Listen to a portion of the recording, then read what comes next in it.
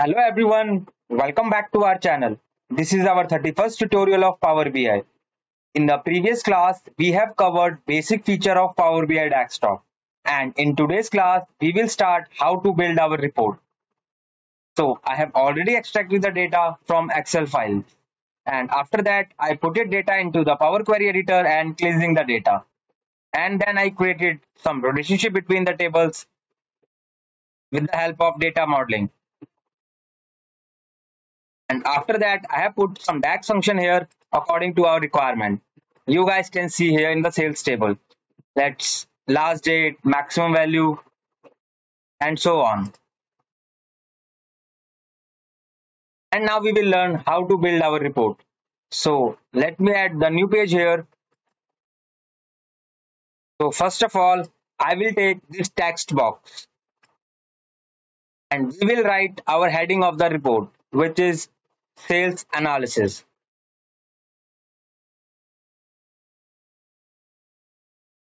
Let me make it bigger and I'll make it as in center. And let me bold this text size, and I can also change the font size from here. Let's say Times Roman. So now guys, I'm going to the sales table so that I can see my data and see the meaningful insights from the table. So let's say we have a lot of column here: customer name, products, country, state, and region. So firstly, I want to see the total sales.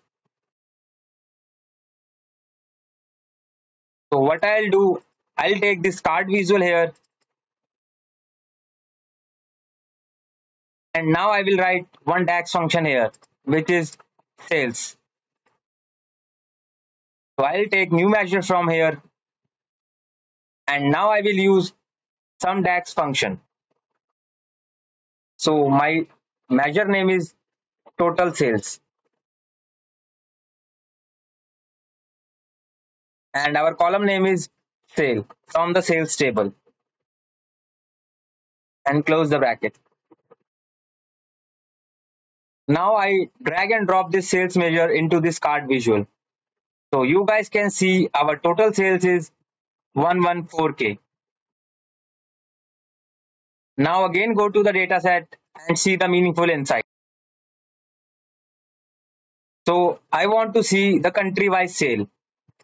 So what I'll do, I'll take this pie chart visual,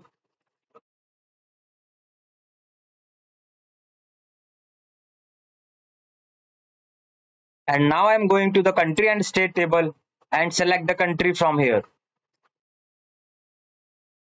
And now I want to see the sales. So I will put the measure here, which is total sales. So we guys can see country-wise sales has represented there. Let me increase the size of this visual. Now I will take one slicer from here and put it names so that we can see which person has sale in which country. So I'll drag the customer column name here. So let's say if I want to see the sales of Nancy Mittal, so I'll simply click here, and we guys can see Nancy Mittal has sold 6,500 sales in USA. So in this way, we can display the sales of any person. So let me uncheck this checkbox and let me resize this and drag and drop it here. Now I want to see the region wise sale. So what I'll do, I'll select this stack column chart. Simply click this chart and we have a region column from country and state table. So what I'll do, I'll select this region column and drag and drop here. Now we have a product table. So we want to see the product wise sale. So this time I will take this donut chart and put it here.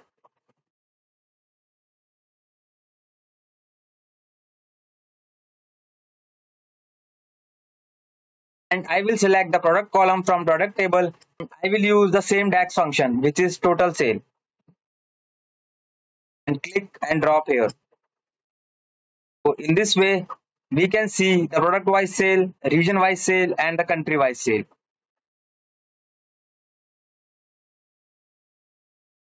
Now go to our data set, guys, to see the more meaningful insight.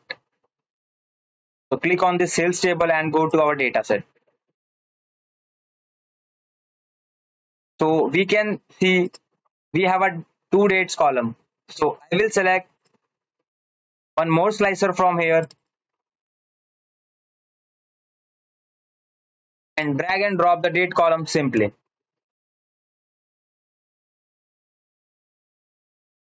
Now again go to the data set, guys, and we can also display the state-wise sale, or you can use with the slicer.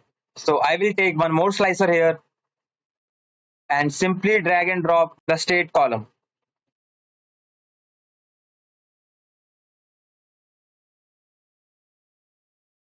So if we want to see the Delhi sales, so let me click on this small checkbox, and we guys can see the total sales of Delhi is 15K, and milk is sold in Delhi and as well as West and North region. So in this way, you can see anything in just one click. So this is the second class of report building, guys, where we have created very basic report. And in our upcoming classes, we will cover up most of the visualization from here. And we will also learn some formatting part.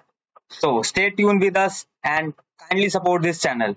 I hope, guys, you have enjoyed this video and now you got better understanding about the concept, that how we extract the data and how we make the report. So guys, please subscribe this channel and share with those who really want to learn Power BI from scratch. Thank you so much, guys, and please stay tuned with us for more learning. Thank you so much.